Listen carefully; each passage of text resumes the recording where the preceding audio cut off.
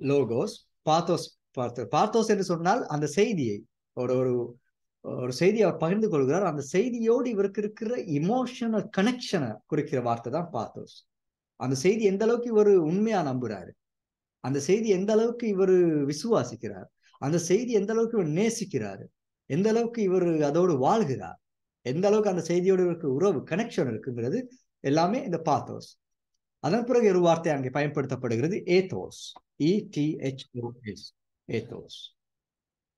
இது ஒரு நபர் ஒரு செய்தியை பகிர்ந்து கொள்கிறார், ஒரு தகவலை பகிர்ந்து கொள்கிறார், ஒரு பிரசங்கத்தை சொல்கிறார். அப்படி சொல்லும் பொழுது அந்த செய்தியை நான் கேட்கும் பொழுது அந்த சொல்கிற நபருடைய வாழ்க்கையில கேரக்டரை குறிக்கிற பதம் தான், வார்த்தை தான் ஏத்தோஸ். இப்ப சாதாரணமா ஒருத்தருடைய கேரக்டர் சரியில்லைன்னா அவர் என்ன சொன்னாலும் நாங்கள் நம்ப மாட்டோம். ஏன்னா அவருடைய கேரக்டர் நம்ம கவனிச்சு பார்க்கிறோம். எங்களுக்கு புரியாமலே நம்முடைய ஆடியன்ஸ் இவைகளை கவனிக்கிறாங்க. they don't understand. அவங்களை அறியாமலே they are watching this. எங்களுடைய கேரக்டர் அவங்கள அறியாமலே எங்களுடைய செய்தியோடு இணைக்கிறது.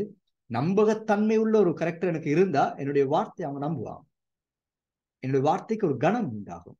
ஏனென்றால் நான் யார், என்னுடைய வாழ்க்கை எப்படிப்பட்டது என்பதை நிமித்தம் அங்கே வருகிறது. இதுதான் அந்த 3 காரியங்கள் அரிஸ்டோட்டல் சொன்ன காரியங்கள். அப்ப இந்த அரிஸ்டோட்டல் சொன்ன காரியத்தை பவுலும் ஒரு வசனத்துல அப்படியே சொல்லியிருக்கிறார் என்பதை தான் நாங்கள் தெசலோனிக்கேயர் புத்தகத்துல வாசித்தோம். திரும்ப நாங்கள் அதை வாசிக்கலாம். 1 தெசலோனிக்கேயர் 1:5.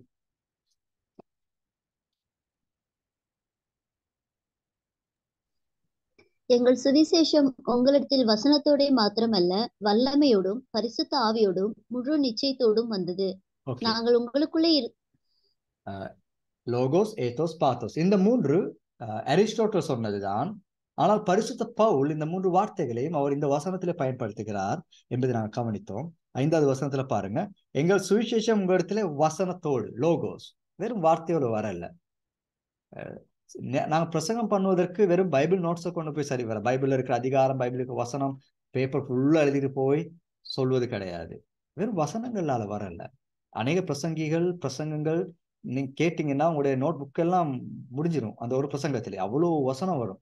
பட் நான் அந்த வசனத்தோட மாத்திரம் வரல, அதை தாண்டி இன்னொன்று அவர் சொல்கிறார், வல்லமையோடு பரிசுத்த ஆவியோடும் முழு நிச்சயத்தோடும். இந்த முழு நிச்சயம் தான் பாத்தோஸ். அதாவது தான் சொல்ல வருகிற செய்தி என்னுடைய நிச்சயம்.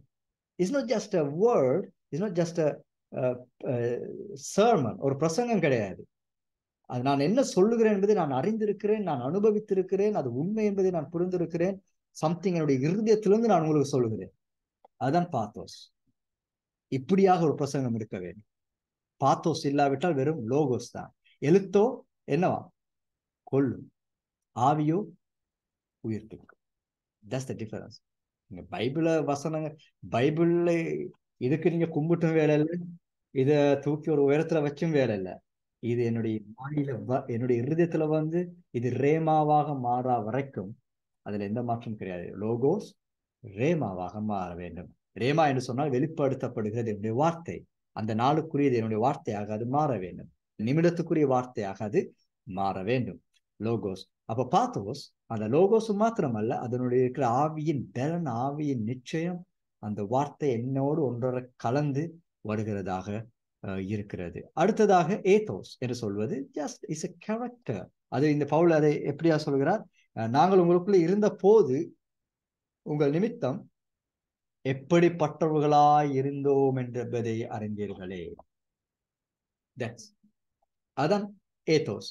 என்னுடைய நடத்தை, நான் வெறும் பிரசங்கிச்சுட்டு போகல, சொன்ன வார்த்தை எனக்கு நிச்சயத்தோடு ஆவியின் பலத்தோடு நான் உங்களுக்கு சொன்னேன்.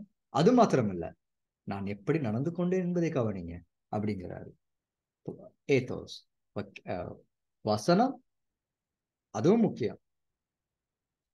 அந்த வசனத்தோடு இருக்க வேண்டிய உறவு, தட்ஸ் இம்பார்ட்டன்ட். கரெக்டா, இதுவும் முக்கியம். இதுக்கு இன்னும் ஒரு சில சாராம்சங்களை நாம் கொடுத்தோமானால் இந்த வார்த்தைக்கு ஏத்தோஸ் என்று சொன்னோம். நம்ம கீழிருந்து மேல் போகலாம். நீங்க இப்ப லோகோஸ், பாத்தோஸ், ஏத்தோஸ் எழுதினீங்க, நாங்க ஏத்தோஸ் சொல்லலாம்.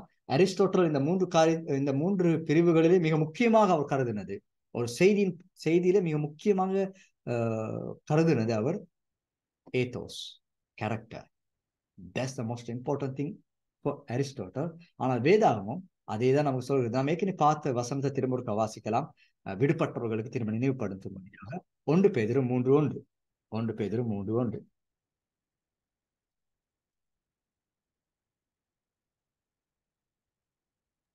அந்தபடி மனைவிகளே உங்கள் சொந்த புருஷர்களுக்கு கீழ்ப்படிந்திருங்கள்.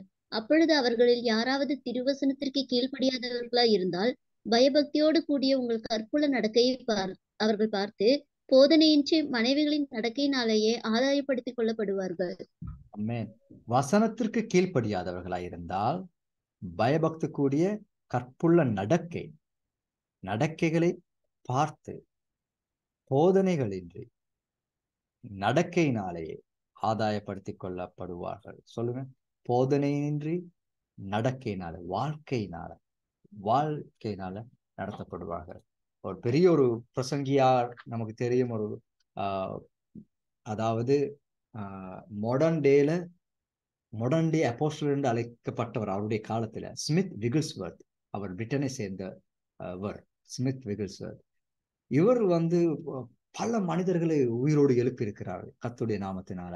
ஒரு சாட்சி அவருடைய வாழ்க்கையில என்னன்னா, இவர் நிறைய இறந்தவர்கள் எல்லாம் இவர் ஜெபித்து உயிரோடு எழுப்புகிறதை கேள்விப்பட்ட சில நபர்கள் இவரை கூப்பிட்டாங்க. பாஸ்டர் ப்ளீஸ் வாங்க, எங்க வீட்டுல ஒருத்தர் வியாதியா இருக்கிற, அவருக்காக ஜெபம் பண்ணுங்க அப்படின்னு சொல்லி இவர் கூப்பிட்டு போனாங்களாம். இரவு. இவர் தெரியல, இவர் போயிட்டாரு. சரி, யாருக்கோ பிரச்சனை, நம்ம ஜெபம் பண்ண போகலாம் அப்படின்னு சொல்லி ஆளை உள்ள போட்டுட்டு இவங்க கதவை போட்டுட்டாங்களாம். உள்ள போனா ஒருத்தர் அப்படியே கட்டில படுத்திருக்கிறாரு. அப்புறம் வெளியே ஜன்னல்ல இருந்து எட்டி சொன்னாராம், பாஸ்டர் ஆள் செத்துட்டு, நீங்க ஆளை உயிரோடு எழுப்பிட்டு வெளியே வாங்க, நாங்க காத்துக்கிட்டு இருக்கிறோம் அப்படின்னாங்களாம். இப்ப ஸ்மித்துக்கு ஒரே என்னடா திடீர்னு செத்தவனுக்கு முன்னாடி போட்டாங்க. ஸ்மித் என்ன செஞ்சார்? அவ்வளவு ஸ்மித்துக்கு இருந்த ஒரு பழக்கம், அது என்னுடைய வாழ்க்கையில நான் சில நாள் கடைபிடித்தேன். பட் தொடர்ந்து பிடிக்க முடிஞ்ச அது நல்ல விஷயம். அவர் ஒரு சின்ன நியூ டெஸ்டமெண்ட் வைத்திருப்பார். கிடியோனுடைய நியூ டெஸ்டமெண்ட் எப்பொழுதும் அவருடைய கோட்ல வச்சிருப்பார். 15 நிமிடத்துக்கு ஒரு முறை தொடர்ச்சியாக அதை வாசித்துக் கொண்டு இருப்பார். அவர் எந்த இடத்துல நிறுத்தினாரோ அந்த இடத்துல திரும்ப வாசிப்பார். எங்கெல்லாம் ட்ரெயின்லயோ பஸ்லயோ. இப்ப நம்ம குறைஞ்சது ஒரு 5 நிமிஷத்துக்கு 2 முறையாவது போனை பார்த்துருவோம். பட் அவரு 15 நிமிடத்துக்கு ஒரு முறை வேதாகமத்தை வாசிக்கும்படியா அந்த சிறிய நியூ டெஸ்டமெண்ட் அவருடைய கோட்ல எப்பயுமே வச்சிருப்பாரு. நமக்கு அதை சுமந்து போக வேண்டிய அவசியம் கிடையாது. நம்ம போன்ல பல வெர்ஷன்ஸ் பைபிள்களை டவுன்லோட் பண்ணி கொள்ளலாம். So we can read that. அவர் அப்படி எப்பயுமே வசனத்தோடு இருக்கிற மனிதன். அவர் சொன்னார், ஓகே ஆண்டவரே, நான் இந்த சவாலை எடுத்துக்கொள்கிறேன். உங்களுடைய நாமத்தினால மரித்தவர்கள் உயிரோடு எழுப்பாங்கன்னு சொல்லப்பட்டது. அந்த மரித்து போன நபரை அப்படியே கட்டிலிருந்து அவரை எழுப்பி நிமித்து செவுத்தோடு அப்படி வைத்திருந்தார். இயேசு நாமத்தினால் கட்டளையிடுகிறேன், எழுந்திருன்னு சொன்னார். அவன் அப்படியே வழுக்கி கீழே விழுந்தான். 2 தடவை. 3வது தடவை அப்ப செய்தார். 3வது தடவை அந்த மனிதன் உயிரோடு எழுப்பினார். This a recorded document.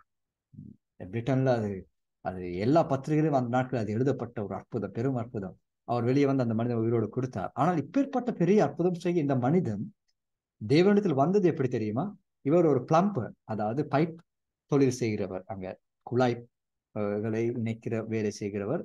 இவருடைய மனைவி தான் முதலில் சல்வேஷன் ஆர்மி சபையின் மூலம் ரட்சிக்கப்பட்டவர். ஆனா இவர் ரட்சிக்கப்படல. ரொம்ப கஷ்டப்பட்டு உழைக்கிறவர். இவருக்கு விருப்பமே இல்லை மனைவி சர்ச்சுக்கு போறது வாருது. ஒரு நாள் இவர் என்ன செஞ்சார்? இரவு வேலையெல்லாம் முடிச்சு வீட்டுக்கு போய் பார்த்தா மனைவி வீட்டுல கிடையாது, சபைக்கு போயிட்டான். இவர் கதவை மூடி விட்டார். அது பனி சூழ்ந்த ஒரு இரவு, அதிக பனி நாட்கள். வெளியே கதவு கூட திறக்க முடியாத அளவுக்கு பனி கொட்டும், அந்த அளவுக்கு பனி நாள். அவர் கதவை மூடிட்டு இருந்தார். அவ்வளவு கோபம் இவருக்கு. என்ன நீ சும்மா சர்ச்சுக்கு போயிட்டு இருக்க?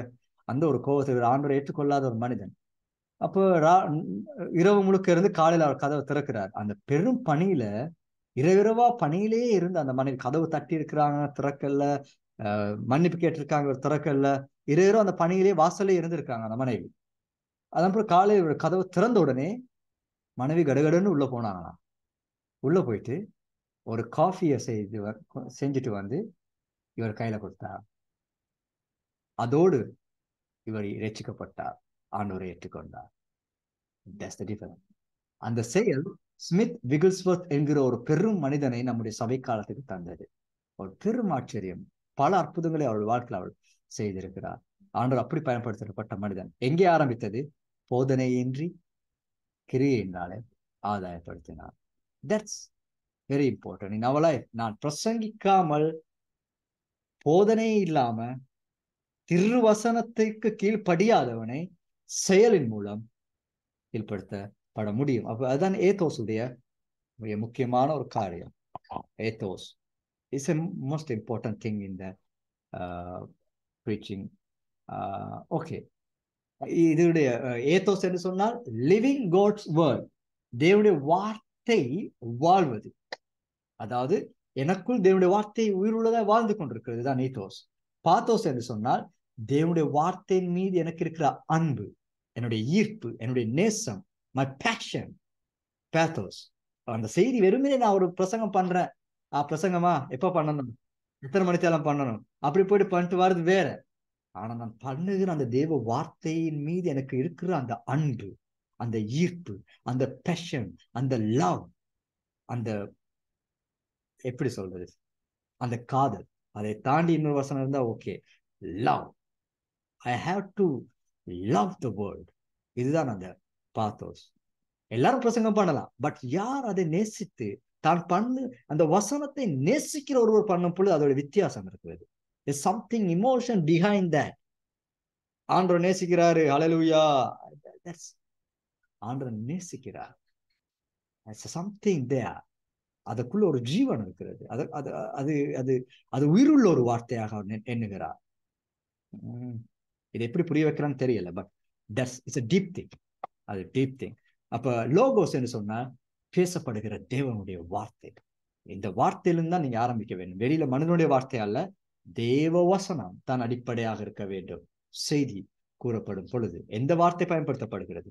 தேவனுடைய வார்த்தையின் அடிப்படையில.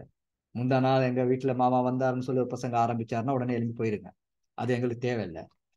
தேவ வசனம் அங்கே ஆரம்பிக்க பொழுது அது மிக முக்கியமானதா அங்கே இருக்கிறது. வசனம் தான் அங்கே அடிப்படையாக இருக்க வேண்டியதா இருக்கிறது. ஓகே, இது அந்த மூன்றுக்குரிய சாராம்சமாக நாங்கள் பார்க்கிறோம். அப்படி 6வது வசனத்தை தொடர்ந்து கீழ் நோக்கி போன கிழமை நம்ம பார்த்ததுல கவனிக்கலாம். தெசலோனிக்கர் 1:5-6. 6, நீங்கள் மிகுந்த உபத்திரவத்திலே பரிசுத்தாவின் சந்தோஷத்தோட திருவசனத்தை ஏற்றுக்கொண்டு எங்களையும் கர்த்தரையும் பின்பற்றுவர்களாகி. யாரை யாரை பின்பற்றுகிறார்கள்? மிகுந்த உபத்திரவத்திலே பரிசுத்தாவின் சந்தோஷத்தோட திருவசனத்தை ஏற்றுக்கொண்டு எங்களையும் கர்த்தரையும் பின்பற்றுவர்களாகி. இவ்விதமாய் மக்கதோனியாவில் உள்ள அக்காயாவில் உள்ள விசுவாசிகள் யாவருக்கும் மாதிரிகள் ஆனார்கள். சம்திங் அவங்க எக்ஸாம்பிள் ஆனாங்க. வார்த்தை இல்ல, வசனம் சொல்லி தெரியல, எக்ஸாம்பிள் ஆனாங்க. கேட்டா சொல்லுவாங்க, எங்க போனீங்க? வா, மோகன் சீலாசஸ் வந்தாரு, அகஸ்டின் வந்தாரு, வேற யாராவது பெரிய பாஷமார்களை பேரை சொல்லி வந்தாருன்னா தேவையில்லை, அது தேவையில்லை. அது வெறும் வார்த்தை இல்லை, உன் வாழ்க்கையில என்ன மாறினது, எக்ஸாம்பிள் என்ன நடந்தது. So that's the most important thing. Right. இப்போ பவுல் சில கேரக்டர்ஷிப், வாழ்க்கையில கேரக்டர் எவ்வளவு முக்கியம் என்பதை பவுல் சொன்ன வசனங்கள் நாங்க பார்க்கலாம். 1 கொரிந்தியர் 4வது அதிகாரம் 17. 1 கொரிந்தியர் 4:17. இந்த வசனம் நான் வாசிச்சோம்னா ஒரு சொல்லிருங்க, நாங்க அடுத்த வசனங்கள் போகலாம். போன கிழமை வாசிச்சோமா 1 கொரிந்தியர் 4:17? ஆமா பாஸ்டர். இதெல்லாம் வாசிச்சோம், இதெல்லாம் செஞ்சுட்டோம். ஓகே, அப்போஸ்தலர் 12:24. நம்ம இப்ப அந்த எல்லாத்தையும் வாசிச்சிட்டோம். 7-10 வரைக்குமே வாசிச்சிட்டோம். மைக்கேல் பிரதர் சொன்னது அதுதான். ஓகே, நம்ம அந்த இடத்துக்கு வந்தாச்சு. ஓகே, அப்போஸ்தலர் 12:24. தேவ வசனம் வளர்ந்து பெருகிற்று. தேவ வசனம் வளர்ந்து பெருகிற்று. இதுதான் இந்த ஓபிசி பைபிள் ஸ்கூலுடைய மோட்டோ. வசனம் வளர்ந்து பெருகிறது. எப்படி வளர்ந்து பெருகும் வசனம்? அது none other than ஒருத்தர் வசனத்தை கேட்கிறாரு, அவருடைய வாழ்க்கை மாற்றம் அடைகிறது. இந்த மாற்றத்தை அவர் இன்னொருவருக்கு கடத்துகிறார், அது இன்னொருத்தருக்கு கடத்தப்படுகிறது. இது இப்படிதான் வசனம் வளர்ந்து பெறுகிறது. ஒருத்தர் ரட்சிக்கப்படுகிறார், அவருடைய ரட்சிப்பு மற்றவருக்கு கடத்தப்படுகிறது, அவருடைய வாழ்க்கையில மாற்றம், தொடர் மாற்றம், வசனம் வளர்ந்து பெறுகிறதா இருக்கிறது. அப்ப வசனம், நீங்களும் நானும் பேசுகிற இந்த வசனம் is not just timely preached sermon. இது வளர வேண்டும். நான் ஒரு வசனத்தை கேட்டுட்டேன், அது எனக்குள்ள அந்த கேட்டு ஒரு நோட்ஸாக ஒரு புக்ல இருக்கிறது கிடையாது. நான் கேட்ட வசனம் எனக்குள்ள விதையாக விழுந்து எனக்குள்ள வளருகிறதா இருக்கிறது. Is have to grow. கடைசியாக எந்த வசனம் வளர்ந்தது? விதையாக விழப்பட்ட எந்த வசனம் என்னுடைய வாழ்க்கையில கடைசியாக வளர்ந்த ஆரம்பிக்கு. இப்பொழுது எத்தனை வசனம் வளர்ந்திருக்கிறது? It's a growing thing, the word of God, not just ஒரு மத போதனை கிடையாது, அது வளர்கிறதாக இருக்கிறது. வசனம் வளர்ந்து பெருகிற்று. வளர்ந்து பெருகிற்று. இதுதான் அந்த 1 தெசலோனிக்கேயர் 7:10 நாங்க வாசிக்கிறோம். அது ரிங்க ஆரம்பிட்டது, எல்லா இடத்திலும் கேட்க தொனித்தது என்று நாங்க வாசிக்கிறோம். வசனம் தொனித்தது என்று வாசிக்கிறோம். 1 கொரிந்தியர் 8வது அதிகாரம் 1-3.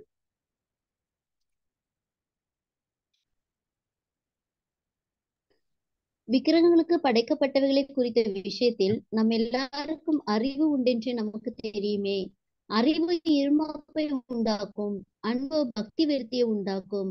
ஒருவன் தான் ஏதேனும் ஒன்றை அறிந்தவன் என்று எண்ணிக்கொள்வானானால் ஒன்றையும் அறிய வேண்டிய பிரகாரமாக அவன் இன்னும் அறியவில்லை.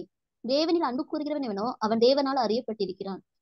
ஓகே, இந்த வசனங்கள்ல பவுல் நன்றாய் ஒரு அறிவுள்ள ஒரு மனிதனை வைத்து அவர் சொல்லுகிறார். ஒரு குறிப்பிட்ட அறிவு ஒருத்தருக்கு இருக்கு. விக்கிரகங்களை குறித்ததான அறிவு, அந்த உணவுகளை குறித்ததான அறிவு இருக்கு. அப்படி இருக்கும்போது ஒருவர் சொல்கிறார், நான் அறிந்தவர் அப்படின்னு சொல்லி ஒருத்தர் எண்ணிக்கொள்கிறாரு. அப்படி ஒருவர் எண்ணும் பொழுதே அவர் ஒன்றையும் அறியவில்லை. That's true. நான் பைபிள் காலேஜ் போயிட்டேன், நான் ஒரு கோர்ஸை முடிச்சிட்டேன், எனக்கு இது இருக்கு அது இருக்குன்னு சொல்லி ஒருத்தர் வந்து, நிறைய பேர் எனக்கு இங்க இலங்கையில உள்ளவங்க தான் கால் பண்ணி கேட்கிறேன், பாஸ்டர் நான் ஆல்ரெடி பிடிஎச் முடிச்சிட்டேன், அப்ப எனக்கு வேற ஏதாவது இல்லையா அப்படின்னு சொல்லி.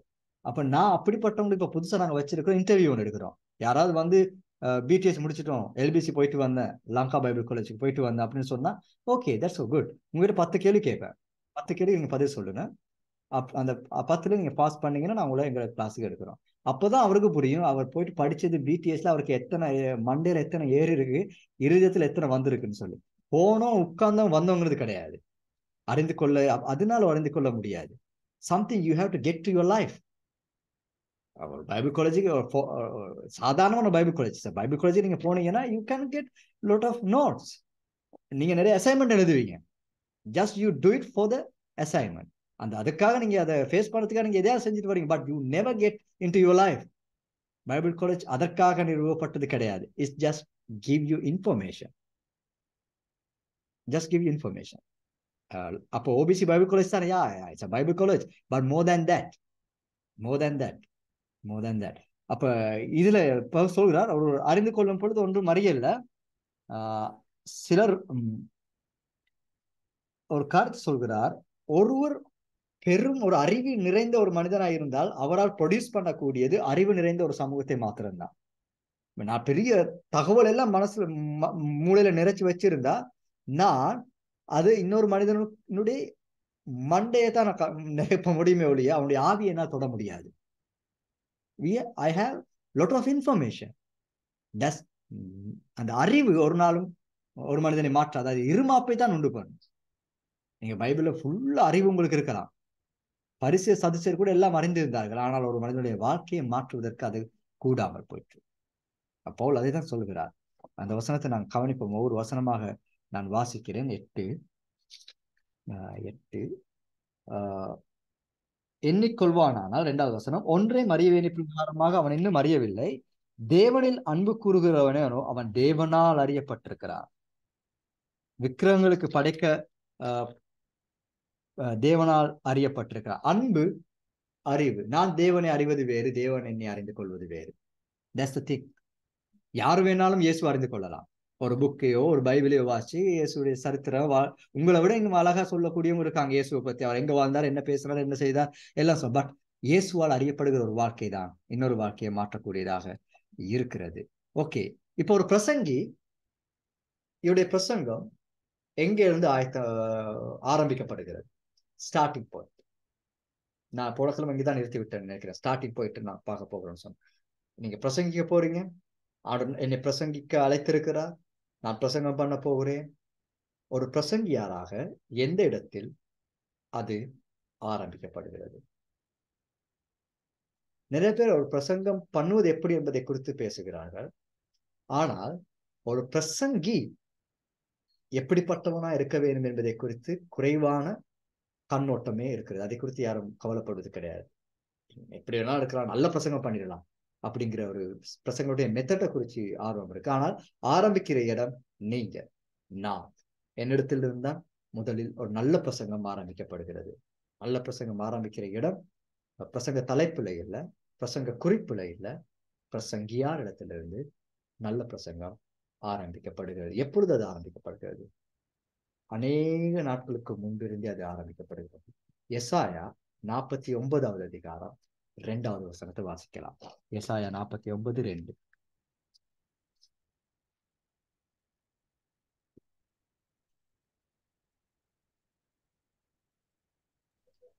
அவர் என் வாயை கூர்மையான பட்டயமாக்கி தமது கரத்தின் நிழலினால் என்னை மறைத்து என்னை துலக்கமான அம்பாக்கி என்னை தமது அம்பரா துணியிலே மூடி வைத்தார். ஓகே, அவரின் வாயை கூர்மையான பட்டயமாக்கி.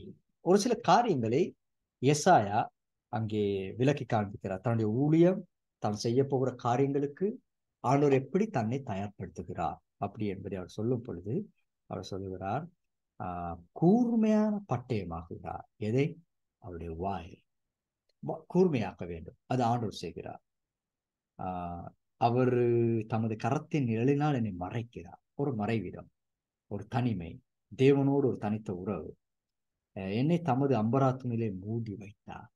அவர் பயன்படுத்தும்படியாக ஒரு ஒரு ஒரு ஒரு யுத்தம் தொடுக்கப்படும் பொழுது பிசாசுக்கு எதிராய் பயன்படுத்தக்கூடிய ஒரு ஆயுதமாக அவர் என்னை அம்பராத்துணிலே வைத்திருக்கிறார். பயன்படுத்துறதுக்கு ஆயத்த நிலையில என்னை வைத்திருக்கிறார். அப்ப இது எங்கே ஆரம்பிக்கிறது? என்னுடைய வாழ்க்கைய, என்னுடைய நாவை அவர் கூர்மையாக்குற வேலை நடந்து கொண்டே இருக்கிறது. என்னுடைய நாவு கூர்மையாய் இருந்தால் நான் பேசும் பொழுது அங்கு இருதயம் குத்தப்படும். அதனால்தான் பெந்தகோஸ்தே நாளில் ஜனங்க கேட்டாங்க, இருதயம் குத்தப்பட்டவர்களாய் சகோதரரே நாம் என்ன செய்ய வேண்டும்? What's the difference? நான் ஆண்டுடைய வார்த்தை நான் பேசும் பொழுது அங்கே மனம் திரும்புதல் உண்டாக வேண்டும்.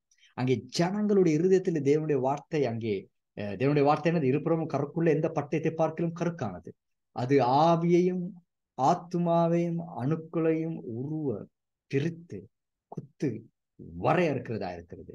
How is that? தேவனுடைய வார்த்தை கூர்மையானதுதான், ஆனால் அதை பயன்படுத்துகிற நாவு எப்படிப்பட்டதா இருக்க வேண்டும் என்று சொல்லி ஆண்டவர் பார்க்கிறார். இந்த நாவை அவர் கூர்மையாக்குகிறார். இந்த வாயை அவர் கூர்மையாக்குகிறார். ஏன் பிரசங்கங்கள் வெறும் பிளாண்டா இருக்கு? பிளாண்ட்னா கூர்மையற்ற நிலையிலே பிரசங்கம் இருக்கு. காமெடி. சமீபத்தில் இலங்கையில் இருக்கிற பெரிய ஒரு பைபிள் காலேஜ் லெக்சரர், அவர் தான் பைபிள் காலேஜ் எல்லாரும் ரொம்ப நாளா அவர் அப்படிதான் சொல்லிக்கிட்டு இருந்தார். இப்பயும் அப்படித்தான் நிறைய பேர் நம்புறாங்க. That's okay. அவருடைய ஒரு பிரசங்கம் லைவ்ல போய் கொண்டது. நான் அவரை பார்த்தேன். ஒரு தனியார் பைபிள் காலேஜுடைய லெக்சர். அவர் பார்க்கும் பொழுது இஸ் அ கமெடியன். நத்திங் தேர். அவரு துள்றாரு, வடிவேல் மாதிரி சில நேரம் செய்யறாரு, அவரு வேற ஆக்கள் மாதிரி செய்யறாரு. Just a comedy, shouting. அதுக்கு இன்டர்வியூ பண்ண வேற ஒருத்தர், அவருக்கு வேற கட்டாயப்படுத்தார், நான் முகத்தை எப்படி சுழிச்சு வச்சு நான் எப்படி சொல்றேனோ அதே மாதிரி நீ சொல்லுன்னு சொல்லி.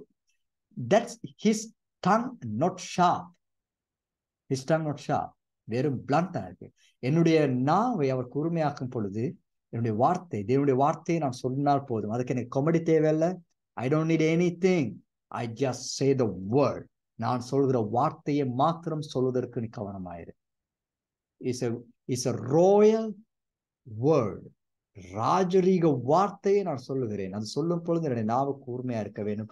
ஆண்டவர் அதை கூர்மைப்படுத்த வேண்டும். அவர் அதை கூர்மைப்படுத்துகிறார். எப்பொழுது? நான் அவருடைய சமூகத்திலே இருக்கும் பொழுது. தேவையற்ற மற்ற காரியங்கள்னால் இந்த கூர்மை இல்லாமல் ஆக்க கூடாது. சாலமன் ராஜா தன்னுடைய தேவாலயத்தை கட்டும் பொழுது ஒரு கட்டளை விதித்தார். தன்னுடைய சேவகர்கள் லீபனோனுக்கு சென்று மரங்களை வெட்டும் பொழுது 3 மாதம் அவர்களுக்கு ஓய்வு கொடுக்க வேண்டும் என்று சொன்னார். காரணம், அந்த 3 மாதத்தில் அவர்கள் என்ன செய்ய வேண்டும்? தங்களுடைய ஆயுதங்களை அவர்கள் திரும்ப கூர்மையாக்க வேண்டும். ஆண்டவர் உங்களுடைய என்னுடைய நாவை கூர்மையாக்குறதில் அவர் கவனிக்கிறார்.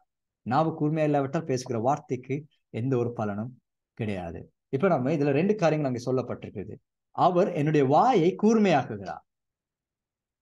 எதற்கு? தேவனுடைய வார்த்தையை பேசும்படியாக. அப்ப முதலில் பிரசங்கிக்கு முன்பு ஒரு பிரசங்கினுடைய வாயை ஆண்ட கூர்மைப்படுத்துகிற வேலையில் ஈடுபடுகிறார்.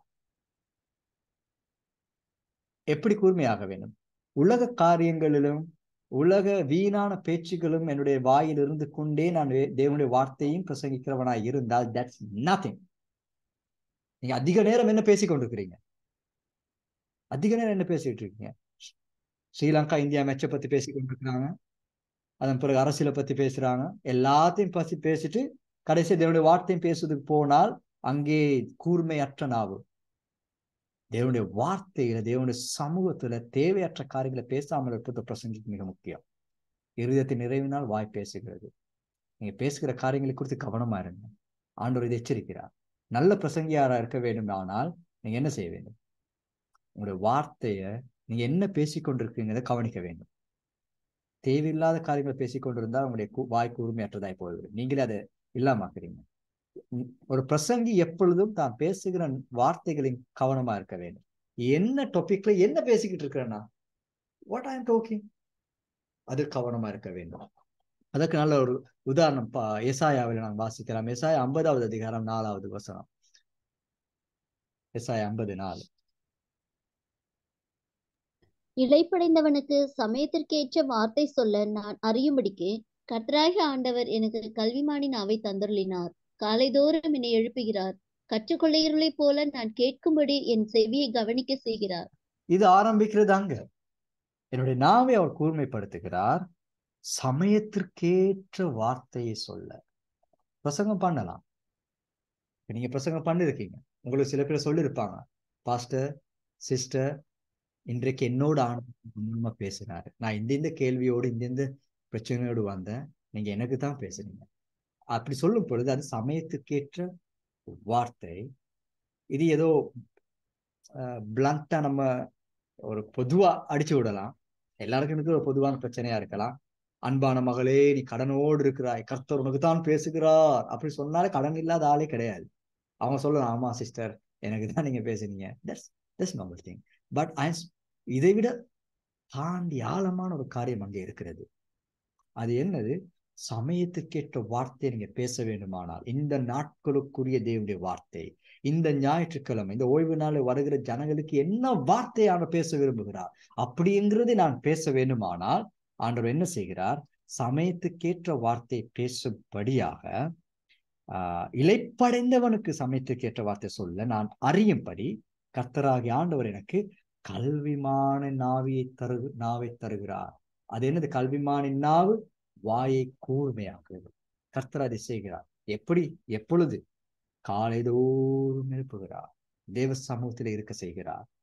கற்றுக்கொள்கிறனை போல நான் கேட்கும்படி என் செவியை கவனிக்கிறார். அதிகம் கேட்கிறவன் நல்ல பிரசங்கியாக இருக்கிறான். அதிகம் பேசுகிறவன் கிடையாது. You have to listen to God. அவருடைய வார்த்தை என் உள்ளத்தில் இறங்கி என்னுடைய நாவை கூர்மைப்படுத்துகிறது, என் வாயை கூர்மைப்படுத்துகிறது. எசாயாவுடைய நாவை தேவன் தொட்டார். That's changed everything. ஆண்டவர் நம்முடைய வாயை கூர்மையாக்கினால் நாம் பேசும் பொழுது அந்த வார்த்தை மற்றவனுடைய இருதயங்களை போய் அது அவனுக்குள்ளே மாற்றத்தை கொண்டு வரும். யாராவது கையை தட்டுவாங்க, நல்ல பிரசங்கம்னு சொல்லுவாங்க, அதற்காக நான் பேசவில்லை. தேவனுடைய வார்த்தையை அதே விதமாக போய் மற்றவனுக்குள்ளே ஒரு எஃபெக்டை கொண்டு வர வேண்டுமானால், ஒரு தாக்கத்தை கொண்டு வர வேண்டுமானால் என்னுடைய நாவு கூர்மையா இருக்க வேண்டும். இல்லாட்டி தேவனுடைய வார்த்தை எவ்வளவு வல்லமையா இருந்தாலும் அங்கே செயல்படாது. நான் ஒரு காரியத்தை சொல்றேன். ஆண்டவருக்கு வெறும் ஈஸி. இயேசு கிறிஸ்து இந்த பூமியில பிறக்கும் பொழுது அங்கே வான தூதர்கள் சேனையாக வந்து இதோ உங்களுக்கு ஒரு நற்செய்தி என்று அறிவித்தார்கள். அதே தூதர்களை கொண்டு இன்றைக்கு நம்முடைய தேசத்துக்கு சுவிசேஷத்தை அறிவிப்பது ஆண்டவருக்கு சிறிய காரியம். But he depends on you and me. தேவதூதர்கள் ஆயத்தமா இருக்கிற ஆண்டவரை இந்த பயல்களை நம்பி வேலை இல்லை. Just tell us. நாங்கள் போய் உம்முடைய ராஜ்யத்தின் சுவிசேஷத்தை சொல்லலாமே. ஆனால் ஆண்டவர் உங்களையும் என்னையும் நோக்கி பார்த்து கொண்டிருக்கிறார். நம்முடைய நாவு கூர்மையாக்கப்பட வேண்டும். எப்பொழுது கடைசியா நம்முடைய நாவு கூர்மையாக்கப்பட்டது? how can I do that? தேவ சமூகத்தில் இருக்கும் பொழுது நம்முடைய நாவு கூர்மையாகுது. அந்த சமூகத்திலேயும் என்ன செய்ய வேண்டும்? அல்லேலூயா, அல்லேலூயா, ஸ்தோத்திரம், ஸ்தோத்திரம், ஸ்தோத்திரம், ஆண்டவரே நன்றி, நன்றி, நன்றி. Just stop that. Just stop that. That's not prayer. You're blubbering. That's not prayer. தேவ சமூகத்தில் நீங்க இருக்கிறீங்க. Just listen to God. மகா பரிசுத்த ஸ்தலத்துக்குள்ளே செல்லுங்க. அங்க அங்க அங்க அங்க எதுவுமே இல்லை, அமைதி. தேவனுடைய சமூகத்தில் சென்று அவருடைய சத்தத்தை கேட்கிற ஜனமாக அதிகாலையிலும் தேவ சமூகத்திலே அவர் என்ன சொல்கிறார் என்பதை கேளுங்க. எப்படி கேட்கலாம்? தேவனுடைய வார்த்தையை நீங்க வாசிக்க ஆரம்பிக்கும் பொழுது அவருடைய சத்தத்தை நீங்க கேட்கலாம். அவர் நடத்துவார், அவர் பேசுவார், அந்த வசனத்தோடு ஒட்டி அவர் இன்னும் சில காரியங்களை விளக்கி காண்பிப்பா. இதனுடைய சத்தம் நீங்க கேட்கலாம் அந்த வார்த்தையில. அப்ப கேட்கும் பொழுது மெல்லிய சத்தம். நீங்கள் நானே கர்த்தர் என்பதை அறிந்து கொள்ளுங்கள். எப்படி? நீங்கள் அமர்ந்திருந்து நானே கர்த்தர் என்பதை அறிந்து கொள்ளுங்கள். எலியாவை ஆண்டவர் ஒரு மலைக்கு போக சொல்கிறார், தான் சந்திக்க வருகிறேன் என்று சொல்லி பெரும் புயல் வந்தது. ஆண்டவர் அங்கு வரல. பூமி அதிர்வு வந்தது, அங்கேயும் இல்லை. அதன் பிறகு எங்கே ஒரு ஒரு அமைதி உண்டானது. கர்த்தர் பேச ஆரம்பித்தார். அதனாலதான் காலை தோறும் எழுப்புகிறார் ஒரு நல்ல பிரசங்கி. தேவ சமூகத்துல கேட்கிறவனாய் வசனத்தை வாசிப்பது தேவனுடைய சத்தத்தை கேட்கும்படியாக அவனுடைய நாவு கூர்மையாக்கப்படுகிறது, அவனுடைய வாய் கூர்மையாக்கப்படுகிறது. நீங்க அதிகம் வேதம் வாசிக்காதவர்களா இருந்தால், அதிகம் தேவனுடைய சத்தத்தை கேட்காதவர்களா இருந்தால், உங்களுடைய பிரசங்கங்கள் வெறும் வார்த்தையில நிறைஞ்சிருக்கும். ஆனால் அதிகம் வேதம் வாசிக்கிறவர், தேவனுடைய சத்தத்தை கேட்கிறவனுடைய பிரசங்கங்கள் சுருக்கமாக இருக்கும். தேவன் காரியங்கள் பேசுகிறார். உங்களுடைய பிரசங்கம் நீங்க ஒரு மணித்தாலும் பேச வேண்டிய அவசியமே கிடையாது. ஜஸ்ட் என்ன சேர்ச்சிகளுக்கு கூப்பிடுறவங்களுக்கு சொல்லுவாங்க, ஸ்ரீலங்கால இலங்கையில் இருக்கிறவங்க பெருசா ஏற்பாடு பண்ணிலாம் கூப்பிடுவாங்க. கடைசியா போன இடத்துல கூட நான் பேசுனது 20 நிமிடம் தான். அதுவும் கூட 20 நிமிடம் நான் பேசல. அதுக்காக உரைத்து தான் பிரசங்கம் பண்ணுங்கிற அவசியம் கிடையாது. பட் சம்திங் அதிகம் கேட்கிறவனுக்கு சில காரியங்கள் சொல்வதற்கு இருக்கும். சும்மா பேசுனதுக்காக பேச வேண்டிய அவசியம் கிடையாது. ஆண்டவர் சொன்ன காரியத்தை நம்ம சொன்னால் அதுவே மாற்றத்தை கொண்டு வரும். கேட்டா அதை சொல்ல முடியும். கேட்காட்டி நம்ம வார்த்தைகள் தான் நாங்கள் அதிகமாக பேசிக்கொண்டிருக்கோம். ஸோ தட்ஸ் முக்கியம். தேவ சத்தத்தை கேட்பது மிக முக்கியம். அப்ப முதலாவது 1 பேதுரு 4:11 வாசிக்கலாம். எப்படி ஆண்டவர் வாயை கூர்மையாக்குகிறார். 1 பேதுரு 4:11.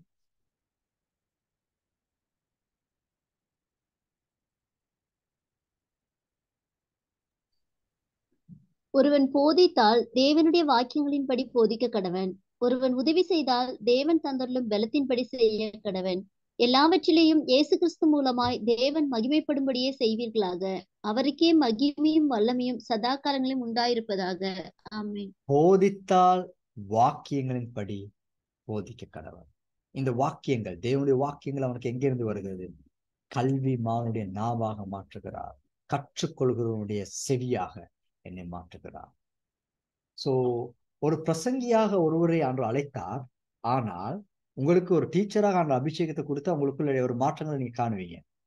நீங்க எப்பொழுதும் கற்றுக்கொள்கிற மனப்பான்மையுடையவர்களா இருப்பீங்க. மனப்பான்மை மாத்திரமல்ல, கற்றுக்கொண்டே இருப்பீங்க. ஒரு புத்தகம் தொடர்ந்து ஒரு வாசிப்பு புத்தகம் உங்களுக்கு இருந்து கொண்டே இருக்கும். என்னை யாராவது கேட்டா இந்த நாட்கள் என்ன புத்தகம் வாசிக்கணும்னா, I have some book. Yeah S, Bible வாசிச்சு கொண்டிருக்கேன். அதை தாண்டி நான் இன்னும் கற்றுக்கொள்ளும்படியாக ஏதாவது ஒரு புத்தகம் தொடர்ச்சியாக என்னுடைய வாசிப்பு நிரல்ல இருந்து கொண்டே இருக்கும். அந்த மனப்பான்மை, அந்த வாஞ்சை, கற்றுக்கொள்ளணும், வாசிக்க வேண்டும். எனக்கு யாருக்கும் பிரசங்கம் பண்றதுக்காக கிடையாது, எனக்கு நான் அறிந்து கொள்ளும்படியாக. So it's a good preacher have a good library. நீங்க ஸ்டடி பண்றீங்க, வேத வாக்கியங்களை உங்களை நிரப்பிக்கொள்ளுங்க, நீங்க வாசிக்கிறீங்க. இந்தியாவில் இருக்கவங்களுக்கெல்லாம் ஈஸியா நிறைய புத்தகங்கள் வாசிக்கலாம். நீங்க வாங்கலாம், விலை கொடுத்து வாங்கலாம். நீங்க வாசிங்க, வேதத்தை கற்றுக்கொள்ளுங்க. ஏன் நான் வாசிக்க சொல்கிறேன்? ஏன் பைபிள் போதாதா பாஸ்டர் அப்படின்னு சில பேர் கேட்பாங்க. ஆண்டவர் ஒரு போதகர் மூலமாய் உங்களுக்கு போதிக்கிறதே ஆவியானவர் உங்களுக்கு போதிக்க மாட்டார். ஆவியானவர் மூலமாய் போதிக்கப்படுவதே ஒரு போதகர் மூலமாய் போதிக்க மாட்டார். ஏன்? ஆவியானவர் தான் சபையிலே போதகரை வைத்திருக்கிறார். அவர் போதகரை வைத்தாரானால் நீங்க அவரிடத்து கற்றுக்கொள்ளதான் வேணும். சும்மா வீட்டுல காலுக்கு மேல காலை போட்டுக்கிட்டு ஆவியான போதிக்கணும்னு சொல்லி இருக்க முடியாது. ஆண்ட போதகரை நிறுவினாலும் நீங்க போய் அந்த போதகர்கிட்ட கற்றுக்கொள்ளணும். ஆவியானவர் தான் அந்த போதகரை நியமித்து வைத்திருக்கிறார். அப்ப சில புத்தகங்கள், சில பிரசங்கங்கள் அங்கே ஆவியானவர் தான் இந்த உலகத்துக்கு கொடுத்திருக்கிறாரு. நீங்க அதெல்லாம் பார்க்கவோ வாசிக்கவோ ரொம்ப சோம்பலா இருந்து ரொம்ப ஈஸியா நீங்க ஆவியானவர் அப்படி என்ன அப்படின்னு கேட்டா, ஒரு நாள் ஆவியானவர் சொல்லித்தர மாட்டார். மத்தேயு வாழ்ந்தது கிறிஸ்துவுக்கு பின் இத்தனையாம் ஆண்டு வாழ்ந்தார். அவர் புத்தகத்தை எழுதுறது கிறிஸ்துவுக்கு பின் 65 புத்தகத்தை எழுதினாலும் ஆவியானவர் சொல்ல மாட்டாரு. அது ஏற்கனவே அதை கண்டுபிடித்து அதை பார்த்து ஆராய்ந்து வைத்திருப்பார். அப்ப ஆவியானவர் தான் அதையும் உதவி செய்து வைத்திருக்கார். அப்ப நீங்க அங்க போயிட்டு அதை கற்றுக்கொள்ள வேண்டும். So that's the thing. அப்ப வேத வாக்கியங்களை பரிபோதிக்க வேண்டும். நீங்க கற்றுக்கொள்கிறவனாக இருக்க வேண்டும். 2வது காரியம் 49 2வது என்ன செய்கிறார்? என்னுடைய துலக்கமான அம்பாக மாற்றுகிறார். துலக்கமான அம்பு, அதாவது உங்களை பயன்படுத்தும் படக்கூடிய ஒரு பாத்திரமாக ஆண்டவர் உங்களை மாற்றுகிறார். அந்த மாற்றம் பிரீச்சர் மாற வேண்டும். பிரீச்சர் பிரசங்கி என்ன செய்ய வேண்டும்? முதலாவது அவருடைய வாய் கூர்மையாக வேண்டும். இரண்டாவதாக அவருடைய வாழ்க்கை ஆண்டவர் பயன்படுத்தக்கூடிய பாத்திரமாக மாற்றம் அடைகிறது. 2 தீமோத்தேயு 2வது அதிகாரம் 20-21.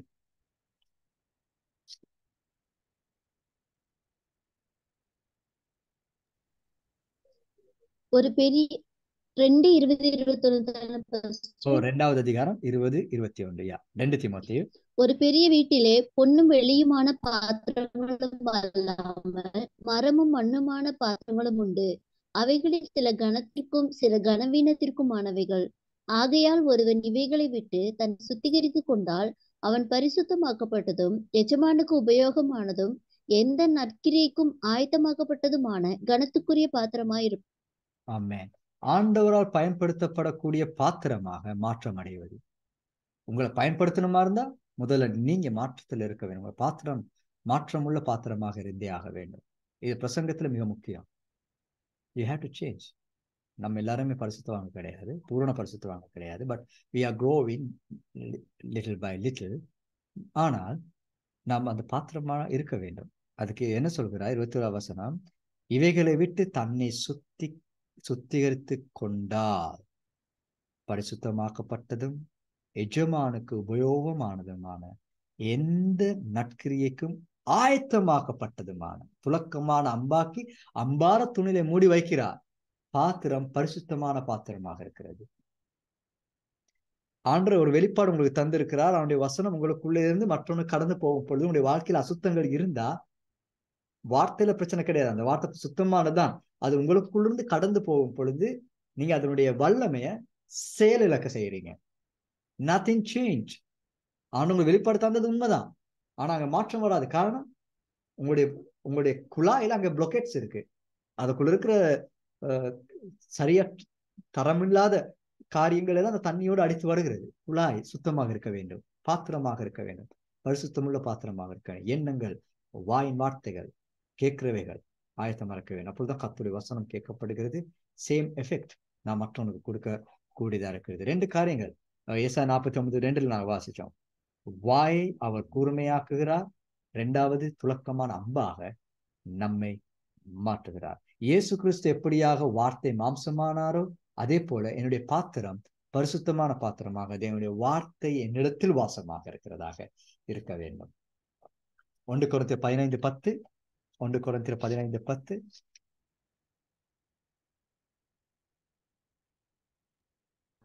ஆகிலும் நான் இருக்கிறது தேவ கிருபையினாலே இருக்கிறேன். அவர் எனக்கு அருளிய கிருபை விருதாவாய் இருக்கவில்லை. அவர்கள் எல்லாரிலும் நான் அதிகமாய் பிரயாசப்பட்டேன். ஆகிலும் நான் அல்ல, என்னுடனே இருக்கிற தேவ கிருபையே அப்படி செய்தது. ஆமென். நான் அல்ல, என்னோடு இருக்கிற தேவ கிருபை.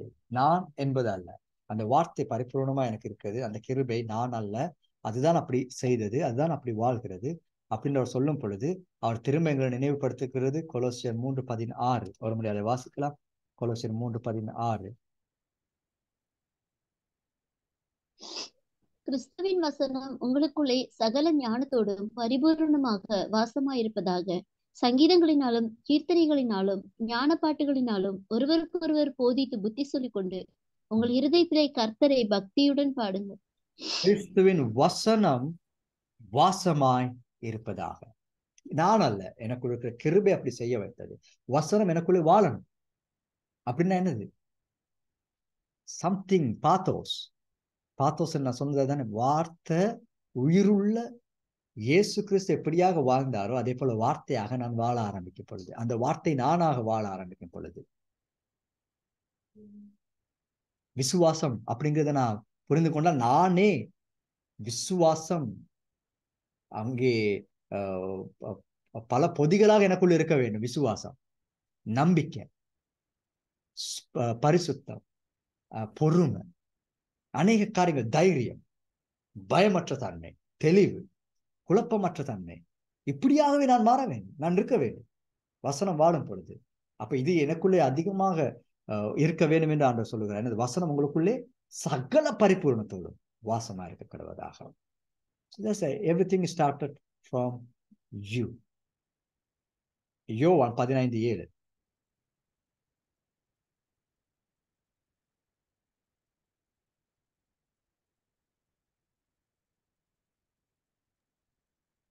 நீங்கள் என்னிலும் என் வார்த்தைகள் உங்களிலும் நிலைத்திருந்தால் நீங்கள் கேட்டுக்கொள்வது எதுவோ அது உங்களுக்கு செய்யப்படும். என்ன நிலைத்திருக்க வேண்டும்? நான் இயேசு நிலைத்திருக்கிறேன். எனக்குள்ள நிலைத்திருக்குது அவருடைய வார்த்தை. இயேசுதான் வார்த்தை. தேவனுடைய வார்த்தைகள் நிலைத்திருக்க வேண்டும். வந்து வந்து போறது கிடையாது. அப்படின்னா அது வாழ வேண்டும். அந்த வாழ்க்கை முறையை மாற்றி 1 மாசத்துக்கு 2 மாசத்துக்கு இல்ல, அது வாழ ஆரம்பிக்கும் பொழுது போனா சந்தோஷம். முற்றிலுமாக மாற்றி இருக்க வேண்டும். முற்றிலுமாக மாறி இருக்க வேண்டிய வார்த்தை. என்னோட வாழ்க்கையில ஒரு முறை நான் மாற்றத்தை கண்டேனானால், யோவான் 15:17, ஒரு முறை என் வாழ்க்கையை மாற்றத்தை கண்டேனாலும் அது அப்படியே இருக்க வேண்டும். அது மாற்றமாகவே அது இருக்க வேண்டும். அது மாற்றமாகவே இருக்க வேண்டும். யா, மைக்க ஆஃப் பண்றேன், ஒன் பண்ண வேணாம், சவுண்டா இருக்கு. ஓகே. லூக்கா 6:45. லூக்கா 6:45. என் வார்த்தைகள் உங்களில் நிலைத்திருக்க வேண்டும். என் வார்த்தைகள் உங்களில் நிலைத்திருக்க வேண்டும். நல்ல மனுஷன் தன் இருதயமாகிய நல்ல பொக்கிஷத்திலிருந்து நல்லதை எடுத்து காட்டுகிறான். பொல்லாத மனுஷன் தன் இருதயமாகிய பொல்லாத பொக்கிஷத்திலிருந்து பொல்லாததை எடுத்து காட்டுகிறான். இருதயத்தின் நிறைவினால் அவனவன் வாய் பேசும். ஆமென். நல்ல மனுஷன் நல்ல காரியங்களை தனக்குள்ளே வைத்திருக்கிறான். பொல்லாத மனுஷன் பொல்லாத காரியங்களை நிறைத்து வைத்திருக்கிறான். வார்த்தை வாசமா இருக்க வேண்டும் என்று சொன்னால் அநேக காரியங்களை, தேவனுடைய வார்த்தையின் சத்தியங்களை, புரிதல்களை, இப்ப நீங்க சொன்னீங்கன்னா, இப்ப நானே உட்கார்ந்தா எனக்கே எனக்கு வேதாகமத்தில் புரிந்து கொள்ள முடியாத தெளிவில்லாத நிறைய காரியங்கள் இருக்கு. நான் என்ன செய்கிறேன்? எனக்கு சந்தர்ப்பம் கிடைக்கிற நேரம் எல்லாம் அவைகளை நான் புரிந்து கொள்ள முயற்சி செய்கிறேன். வேறு வழிகளில் எப்படியாவது இதோட விளக்கம் காண நான் முயற்சி செய்கிறேன். அதை எடுத்து அப்படியே எனக்குள்ளே நான் வைக்கிறேன். வேற காரியங்கள் அல்ல, தேவனுடைய வார்த்தையை, புதுசான காரியங்களை, விளக்கங்களை, புரிதல்களை கொண்டு அந்த தெளிவற்ற காரியங்களை தெளிவாக்கி அதையெல்லாம் நான் நிரப்புகிறதிலே நான் இருந்து கொண்டிருக்கிறேன். பிரசங்கிக்கான மாத்திரமா பிரசங்கிதான் இதை செய்ய வேண்டும், மற்றவர்களுக்கு கொடுக்கும்படியாக. எழுதி கொள்ளுங்க, வாசிக்க தேவையில்லை. சங்கீதம் 119:11. உம்முடைய வார்த்தையை என் இருதயத்தில் பதித்து வைத்தேன், பாவம் செய்யாத படிக்கு. அப்ப அவைகள் என்னிடத்தில் நிலைத்திருக்க வேண்டும். நல்ல மனிதன் நல்லவைகளை வைத்திருக்கிறான். இருதயத்தின் நிறைவினால் வாய் பேச ஆரம்பிக்கிறது. அப்ப எதை நீங்க நிறைத்திருக்கிறீங்களோ அதுதான் உங்களுடைய வாயிலிருந்து வரப்போகிறது.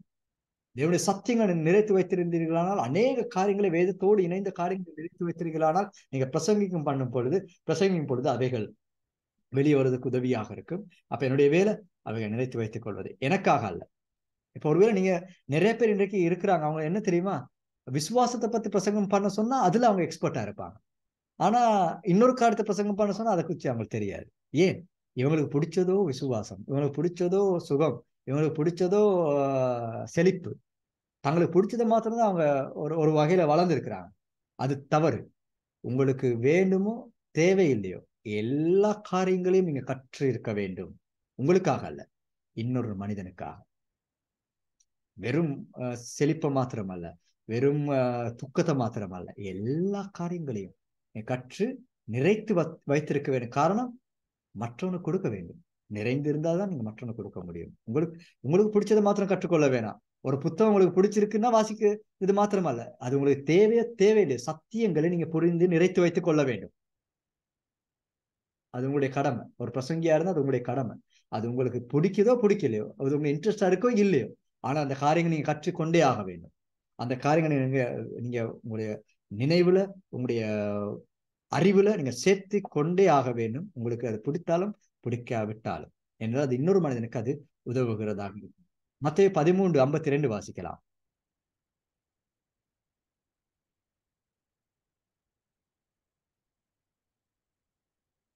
மத்தேயு 13:52. அப்பொழுது அவர் அவர்களை நோக்கி, இப்படி இருக்கிறபடியால் பரலோக ராஜ்யத்துக்கு அடுத்தவைகளில் உபதேசிக்கப்பட்டு தேறின வேதபாரகன் எவனும் தன் பொக்கிஷத்திலிருந்து புதியவைகளையும் பழையவைகளையும் எடுத்துக் கொடுக்கிற வீட்டெஜமானாகிய மனுஷனுக்கு ஒப்பாயிருக்கிறான் என்றார். ஆமென். யாரை குறித்து அவர் சொல்லுகிறார்? 52வது வசனத்தில் அவர் சொல்லும் பொழுது, மத்தேயு 13:52. இதுல வீடியோ ஒன் பண்ணாதவங்க வீடியோ ஒன் பண்ணிக்கொள்ளுங்க. மத்தேயு 13:52. அப்பொழுது அவர் அவர்களை நோக்கி, இப்படி இருக்கிறபடியா பரலோக ராஜ்யத்துக்கு அடுத்தவைகளில் உபதேசிக்கப்பட்டு தேறின வேத பாரகன் எவனும், preacher, தன் பொக்கிஷத்திலிருந்து புதியவைகளையும் பழையவைகளையும் எடுத்து கொடுக்கிற வீட்டெஜமானாகிய மனுஷனுக்கு ஒப்பா இருக்கிறார். நீங்க பிரசங்கியா இருக்க வேண்டுமானால் நீங்க பரலோகத்துக்கு அடுத்தவைகளை எல்லாவற்றிலும் போதிக்கப்பட்டு அறிந்து பழையவைகள் புதியவைகள் அநேக காரியங்கள் நீங்க உள்ளே வைத்திருக்க வேண்டும். எனக்கு யாராவது வந்து பிரசங்கியாரா வந்தா நம்ம எங்க ஊர்ல கிளிநொச்சியிலே நிறைய பாசமா இருக்காங்க. அவங்க என்னோட பேச எங்கேயாவது ஒரு சந்தர்ப்பங்களை கண்டு கேட்கும் பொழுது நான் சில கன்வர்சேஷன் அவங்க உருவாகினா முடிஞ்ச அளவுக்கு வேதாகமத்தை குறித்த கன்வர்சேஷனுக்கு அவங்க என்னோட பேச வர மாட்டாங்க. காரணம் நான் என்ன இருந்தாலும் வேதத்தை குறித்து தான் பேச ஆரம்பிப்பேன். என்ன இந்த நாட்கள் என்ன பேசுங்க பண்றீங்க, என்ன காரியங்கள் நீங்க புதுசா ஜனங்கள் சொல்லி கொடுத்துக்கிட்டு இருக்கீங்க, ஒரு கருத்தை என்னோட பகிர்ந்து கொள்ளுங்க, நானும் கேட்க விரும்புறேன்னு சொல்லலாம். அவங்க சொல்லுவாங்க, நாங்க என்ன ஏதோ ஒரு கட்டத்துல அவங்க சொல்லுவாங்க, நான் அவ்வளவு பைபிள் வாசிக்கல பாஸ்டர், நான் முழுசா பைபிள் வாசிக்கலாமா. Shocking thing. என்னத்துல நீங்க நிறைஞ்சு இருக்கிறீங்க. யூ ஹாவ் டு உங்களுடைய இருதயத்தை நிரப்ப வேண்டும். வேத அடுத்தவைகளை கற்று அறிந்து நல்ல ஒரு உக்ரானக்காரனாக நீங்க மாற வேண்டும். கேட்கும் பொழுது இது வேணுமா, இது இருக்கு, ஓகே. ஏதாவது ஒரு கருத்து கேட்கும் பொழுது அதை நீங்க காட்டி கொடுக்க வேண்டும். அது இருக்கு, ரொம்ப முக்கியம். நீங்க யாருடைய பிரசங்கத்தை கேட்டுக்கொண்டிருக்கீங்கிறது ரொம்ப முக்கியம். சும்மா ஒண்ணுக்கு உதவாத நேரம் கெடுக்கிற, உங்களுக்கு எடுத்துக்கொள்றதுக்கு ஒண்ணுமே இல்லை அப்படின்னா இருந்தா நீங்க உங்களையே கொள்றீங்க, உங்களுடைய ஆத்மாவை நீங்களே அழிக்கிறீங்க. எவைகளை கேட்கிறீர்கள் என்பதில் கவனமா இருங்கன்னு இயேசு சொல்றாரு. மார்க் 13 நான் நினைக்கிறேன், 13-14 வாசிக்கலாம். மார்க் 13-14.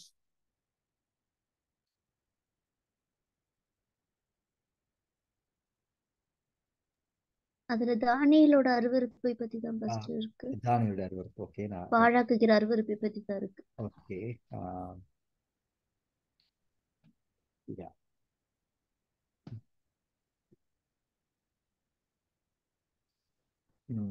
ஓகே. காதுள்ளவன் கேட்க கடவன் அப்படின்னு சொல்லிட்டு அவர் சொல்கிறார். நீங்கள் எவைகளை கேட்கிறீர்கள் என்பதில் கவனமா இருங்கள் அப்படின்னு சொல்லி ஆண்டு சொல்கிறார். ஸோ ரொம்ப கவனமா இருக்க வேண்டும். நீங்க 8:18 வாசிங்க. 8:18. ஓகே. ஆதலால் நீங்கள் கேட்கிற விதத்தை குறித்து கவனியுங்கள். உள்ளவன் எவனோ அவனுக்கு கொடுக்கப்படும், இல்லாதவன் எவனோ அவன் தனக்குண்டென்று நினைக்கிறதும் அவனிடத்திலிருந்து எடுத்துக்கொள்ளப்படும் என்றார். Be careful. நீங்க எவைகளை கேட்கிற விதத்தை குறித்து கவனமா இருங்க. அது மார்க்ல இன்னும் அழகாக அது இருக்குது, நம்ம அதை பார்க்கலாம். ஓகே. 4:24 வாசிங்க. இது மார்க்கா? மார்க் 4:20. வாசிங்க.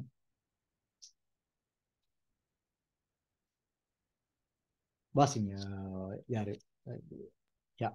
கேட்கிறதற்கு ஒருவன் காதுள்ளவனாயிருந்தால் கேட்க கடவன் என்றார். பின்னும் அவர் அவர்களை நோக்கி, நீங்கள் கேட்கிறதை கவனியுங்கள். எந்த அளவினால் அளக்கிறீர்களோ அந்த அளவினால் உங்களுக்கும் அளக்கப்படும், கேட்கிற உங்களுக்கு அதிகம் கொடுக்கப்படும். ஆமென். நீங்க கேட்கிறதில் கவனமா இருங்க. எதை கேட்டுக்கொண்டிருக்கீங்க? சும்மா ஒரு டைம் போக்குக்காக, ஆள் பார்வைக்காக உங்களையும் வச்சுட்டு ஒருத்தர் போதிச்சுக்கிட்டு இருந்தாருன்னா you are killing your self. நான் ஒரு உண்மையை சொல்றேன், யாரும் குற்றப்படுத்துறதுக்காக கிடையாது. இன்றைக்கு நானா இருக்க காரணமே, நான் அப்படிப்பட்ட ஆக்கள் முன்னாடி உட்கார்ந்ததே கிடையாது. என் டைமை வேஸ்ட் பண்ணவே மாட்டேன். ஒரு வேதத்துல ஒரு அறிவு கிடையாது, சண்டே ஸ்கூல் போற அறிவு வச்சுக்கிட்டு ஒருத்தர் பிரசங்கம் பண்றாருன்னா அந்த பிரசங்கத்தை கேட்கவே மாட்டேன். நான் அதுல உட்காரவே மாட்டேன். போறதுக்குன்னு எழுப்பி போயிடுவேன். என்னுடைய ஆவி முக்கியம் எனக்கு. ஒரு அறிவில்ல பைபிள்ல பெரிய போதர்களை வச்சுட்டு சண்டே ஸ்கூல் மாதிரி ஒருத்தர் ப்ரீச் பண்ணிக்கிட்டு இருந்தாருன்னா, பாஸ்டர்மார்களை வச்சுட்டு அந்த இடத்துல நான் இருந்தாலே எனக்கு ரொம்ப இதா இருக்கும். என்னடா எப்படி செஞ்சுக்கிட்டு இருக்காங்க இருக்கும். அப்படி இருக்க என்ன நடக்கும்? நம்முடைய ஆவி கொண்டும். கேட்கறதுல கவனமா இருங்க. எப்பொழுதும் உங்களை ஷாப் பண்ற விதமாகவே வசனத்தை, ஆண்டோடைய வெளிப்பாடுகள் இருக்கிற இடத்துல உங்களை புதுசாக்குற, உங்களை இன்னும் அடுத்த லெவலுக்கு கொண்டு போகிற இன்னும் புதிய காரியங்கள் டெய்லி உங்களுக்கு கேட்கக்கூடிய காரியங்களை கேட்டுக்கொண்டே இருங்க. Don't stop it. கேட்டுக்கொண்டே இருங்க, தேடுங்க, ஆராயுங்க. ஆனா ஏதோ போறேன் கடவுளே ஒன்று சொல்லப்படுது கேட்டுட்டு வரேன்னு இருந்தீங்கன்னா உங்களுடைய ஆவியை நீங்க கொண்டுறீங்க. ஒரு பிரசங்கியார் அப்படிப்பட்ட இடத்துல இருந்தீங்கன்னா உங்களோட பிரசங்கமும் உங்களுடைய வாழ்க்கையும் அழிந்து போயிடும். கேட்கறதுல கவனமா இருக்க வேண்டும். அப்பதான் உங்களால கொடுக்க முடியும். நீங்க சேர்த்துக்கொள்ள வேண்டும் நிறைய காரியங்களை. ஒரே பழைய சோறை வச்சுக்கிட்டு இருந்தீங்கன்னா உங்களை கொடுக்கறதுக்கு ஒண்ணுமே இல்லை. அப்போஸ்தலர் 3:6. இன்னும் 2 நிமிடம் இருக்கிறது. இந்த 2 வசனத்தை வாசி நாங்க நிறுத்த போகிறோம். அப்போஸ்தலர் 3:6. அப்பொழுது பேதுரு, வெள்ளியும் பொன்னும் என்னிடத்தில் இல்லை, என்னிடத்தில் உள்ளதை உனக்கு தருகிறேன். நசரேயனாகிய இயேசு கிறிஸ்துவின் நாமத்தினாலே நீ எழுந்து நட என்று சொல்லி வலது கையினால் அவனை பிடித்து தூக்கிவிட்டான். உடனே அவனுடைய கால்களும் கரடுகளும் பலன் கொண்டது. ஊழியத்திலே முக்கியமான இடம் இங்கேதான் ஆரம்பிக்கிறது. என்னிடத்தில் இருக்கிறத தான் நான் கொடுக்க முடியும். என்கிட்ட இல்லாத நான் கொடுக்க முடியாது. மாற்றம் வராது. என்கிட்ட இல்ல, பிரசங்கம் இல்ல, யூடியூப்ல ஒன்றை பார்த்து நான் அடிச்சு விட முடியாது. That's never change anyone. என்கிட்ட இல்ல, எனக்கிட்ட இல்ல, ஒரு நோட்ஸை பார்த்து நான் அடிச்சு விட முடியாது. நோ, என்னிடத்தில் உள்ளதை நான் உங்களுக்கு கொடுக்கிறேன். என்னிடத்தில் உள்ளதை நான் உங்களுக்கு கொடுக்குறேன். What you have. உங்களை யாரா பிரசங்கம் பண்ண கூப்பிடுறாங்களா, ஒரு ஊழியத்துக்கு போறீங்களா, உங்களுக்கு எவ்வளவு தெரியுங்கிறதுலாம் முக்கியம் கிடையாது. நீங்க பெரிய ஆளா சின்ன ஆளாங்க முக்கியமே கிடையாது. உங்ககிட்ட என்ன இருக்கு, ஜஸ்ட் கிவ் இட். உங்ககிட்ட உள்ளதை நீங்க கொடுங்க. கடைசி உங்ககிட்ட என்ன கிடைச்சது, நீங்க என்ன உள்ள சேர்த்து வச்சிருக்கீங்க, ஜஸ்ட் கிவ் இட். அது மாற்றத்தை கொண்டு வரும். ஐயோ எனக்கு அது தெரியாது, என்ன அங்க இல்ல, நீங்க ஆரம்பிக்கிற உங்ககிட்ட இருக்கிறதுல ஆரம்பிங்க. அப்ப உங்ககிட்ட இருக்க வேண்டும், இருக்கிறத நீங்க சேர்த்து கொள்ள வேண்டும். இன்னொரு வசனத்தை வாசி நாங்க முடிக்க போறோம். சரியா 10 மணி ஆயிட்டு. அப்போஸ்தலர் 4:13.